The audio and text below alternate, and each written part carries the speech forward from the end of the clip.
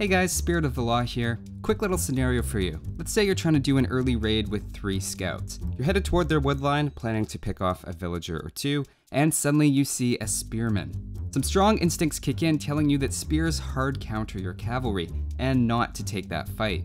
At the same time, the villagers look awfully exposed, and you think to yourself that if you could fight the spearmen and win with even a couple of scouts left, you'd get free access to harass his unprotected villagers. You've only got a second to make the decision, so do you think your scouts can win that fight? First off, let's break down the units involved. Spearmen have 45 HP and 3 attack, along with 15 extra bonus damage against cavalry. They cost 60 resources each. The scout cavalry, in contrast, cost 80 resources, and have the same 45 HP, but with a slightly higher base attack of 5 in the feudal age, and a faster attack rate. Without blacksmith upgrades, scouts are taken out in 3 hits, and spearmen are taken out in 9. That means even without bloodlines, a group of 3 of your units can successfully down a spearman before you lose any scouts. Even if you have a slight delay in getting the scouts sorted out with a bit of confusion and bumping, this still happens consistently. The damaged scout cavalry ends with 9 HP left out of 45. That's 73% of the scout's collective HP, meaning 64 resources of value were lost, only slightly more than the cost of the spearmen. So from a cost efficiency lens, this isn't really a terrible trade in isolation, though not necessarily a good trade either. Of course, the point wasn't necessarily for this to be cost effective. It was actually to allow your scouts to start raiding, which eliminating the spearmen is now going to allow you to do. If you're planning to get bloodlines soon but don't have it yet, that would be a good reason not to take the engagement though. The 36 HP they lose becomes 52 after you get that upgrade, essentially magnifying any damage they received earlier. Now, of course, armor has a slight effect on the outcome here too. If the spearman has the first defensive armor tech, you'll still win, but always lose one of the scouts. Of course, if you have forging yourself, it would cancel out that effect. The spearmen having the forging tech or the scouts having the first armor upgrade actually don't affect the outcome at all. A nice illustration of why for infantry, the armor tech is the higher priority. So there's a lot to balance, but so far a 3 versus 1 seems like a pretty equal exchange. But what happens with some other ratios? Let's set up a new scenario where we have some spears and scouts and play around with them using patrolled units from AIs that won't interfere in their units' combat. I'm also going to give the infantry the first armor upgrade to make sure the results are conservative, and also assume you don't have bloodlines or blacksmith upgrades, since they can't really be assumed unless you're going to be making a lot of scouts.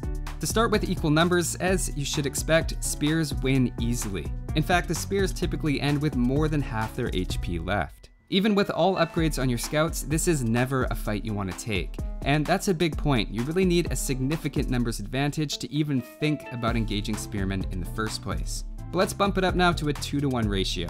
At that point, the fight can go either way. If you do a good job focusing down units one at a time, you can sometimes survive with a few very damaged scouts left. From a cost analysis though, this is still a very bad fight. It's also a bad fight from a tempo and momentum perspective, since you're throwing away your ability to put pressure on your opponent. Even with bloodlines, you're still losing resources in the long run. Now let's take a look at 3 versus 1. This is a fight we've already seen scouts can take, even without upgrades, and still have a fairly balanced trade of resources. The real value in something like this though would be if it allowed you to raid immediately afterward. Again, if the spearman has the defense upgrade, you can count on losing a scout, or if we double the scale to 6 versus 2, something roughly equivalent. This is a fight I'd be hesitant to recommend without upgrades, unless, like I said, you can immediately follow it up with raiding, but with bloodlines, I think it's safe to take, and is even going to pay off with extra pressure and put your opponent on the back foot. Remember, they're often not expecting you to fight their spearmen at all. And just for completeness sake, adding in a 4th scout allows you to take out a spearman without any units lost. One thing I want to point out here is the number of units isn't actually as important as their collective HP. Units take damage from all kinds of sources, and opponents can target those weakened units, so 4 damaged units should be considered more like 2 or 3 when trying to decide if an exchange is going to be favorable. So the big takeaway for me is that yes, in the original scenario, you absolutely could survive that 3 versus 1 exchange, even assuming you don't have bloodlines. Without bloodlines, it's a bit questionable unless you're immediately able to make use of it, and probably a bad idea if the scouts are even a little bit damaged. With bloodlines though, the numbers suggest it's a decent fight you can take. A 4-to-1 ratio, even with a bit of light damage, is also going to be safe, and ideally might even surprise your opponent into over-investing in more Spearmen, slowing down their economy and keeping them on the defensive. Scouts are great because your opponent can't force you to take engagements with them in Feudal Age, so you really get to decide when a fight is going to be in your favor and which times you just want to run away. There's also other little things you can do with your scout, like hold back the damaged ones at first, or run away with a scout that a Spearman is targeting. A good player will actively micro their Spearmen to focus down your lowest HP unit. They'll also try to position their units to get hill advantages, which can have an effect on the outcome by magnifying their attack and minimizing the damage they take. On the flip side, as the defender in these situations, ideally keeping the Spearmen close enough to villagers that they can assist can be useful if you're getting ganged up on, or have Spearmen close enough to each other that they can reinforce. Of course, don't overdo it with the Spearmen, just 2 or 3 strategically placed on some exposed resources is usually enough to deter a small group of scouts. If you're making more than that, you're slowing your economy down and making yourself vulnerable to archers.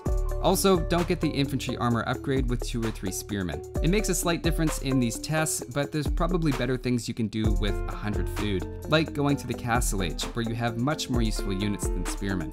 Obviously, things like walling off your exposed areas with houses and buildings can also be a major way to prevent scout raiding, but is really getting outside the topic of the video, so I think I'll end it there. There are a lot of factors to juggle, but hopefully you've picked up a new little tool for your tool belt when it comes to Feudal Age warfare, and maybe have a bit better idea of how scouts match up against Spearmen. Thanks for watching, guys, and I'll see you next time.